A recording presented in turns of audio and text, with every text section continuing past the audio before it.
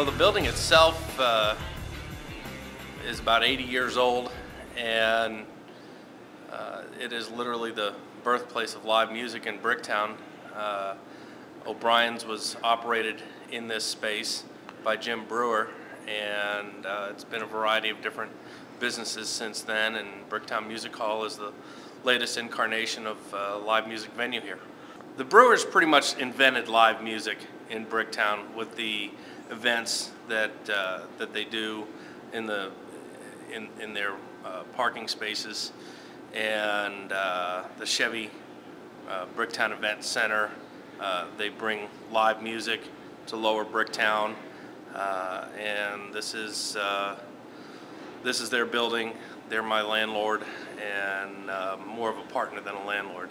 We've operated Captain Norm since August 2011.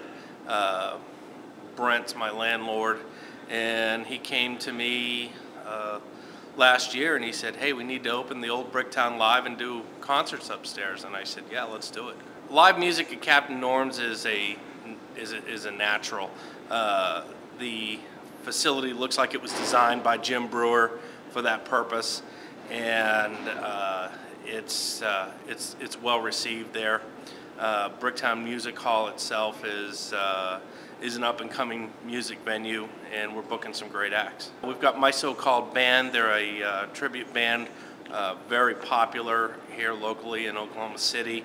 We're looking forward to a big show, and then next week we have David Cook. David Cook is the 2008 American Idol winner, and he fills rooms everywhere he goes. We're really excited and lucky to have him.